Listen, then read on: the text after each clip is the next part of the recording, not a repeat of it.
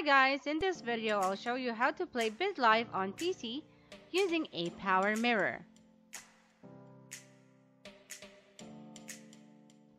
To get the app, visit www.apowersoft.com/phone-mirror. Click the download button and install the application on your PC. Prior to the mirroring process, you have to make sure both devices are connected under the same Wi-Fi server and enable USB debugging if you're going to use a USB cable. On your phone, launch the app, allow the access, then click the blue M button. Wait until your PC name is detected. Now tap the name of your PC and choose phone screen mirroring. Now choose Start Now to begin the process. Your phone is now mirrored. You can now play BitLife on a much wider screen.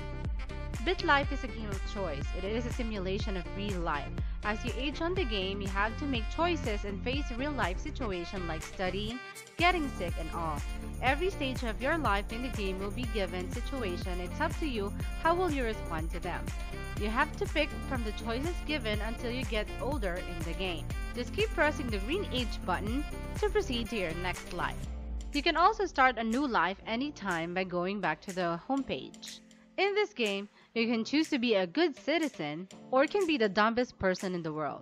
It's up to you to make choices. Once done playing, just go back to the app, click the yellow button to disconnect.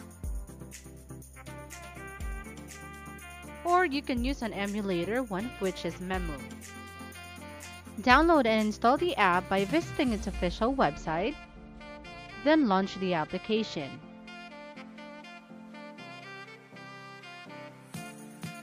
Now, use your Google account to sign in.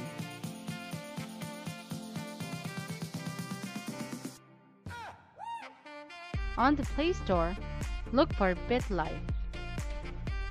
Install and launch the app. You can now play the game on PC. And that's how you play BitLife on PC. Thank you for watching!